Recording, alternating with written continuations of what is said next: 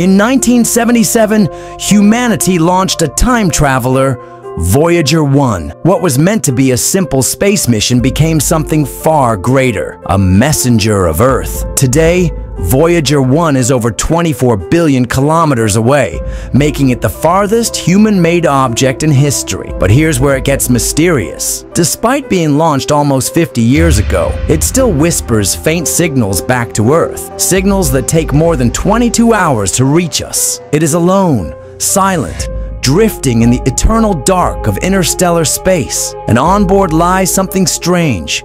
The Golden Record, a cosmic time capsule carrying sounds of Earth, a baby crying, birds singing, greetings in 55 languages, and music from Bach to rock and roll. Why? In case an alien civilization stumbles upon it. Think about it. Right now, somewhere in the endless universe, Voyager 1 is still flying, holding humanity's introduction letter to the cosmos. A lonely traveler, carrying our story, drifting forever.